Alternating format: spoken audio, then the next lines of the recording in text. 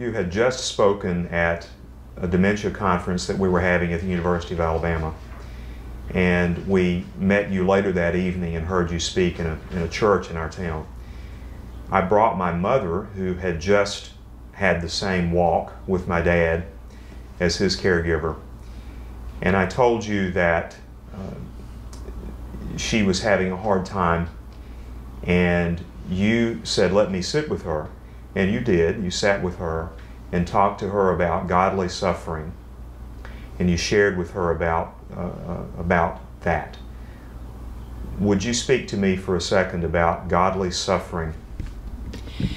Yes, I think that the Apostle Paul, in his second epistle to the Corinthians, speaks about suffering that is incredible.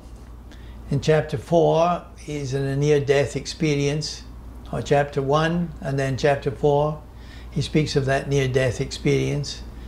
He then catalogues at the end of his epistle all the different sufferings that he's had of flogging and stoning and imprisonment and shipwreck, all sorts of things unimaginable. And it's been estimated by scholars that 10 strong men could scarcely have borne and survived what he went through.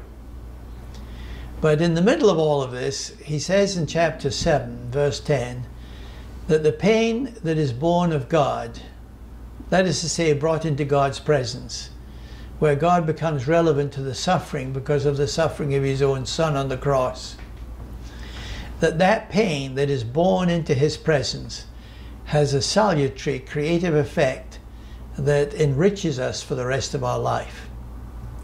But then it goes on to say, but the pain that is of man, that in self-reliance, in a stoic fashion of repressing all your own emotions, you carry yourself.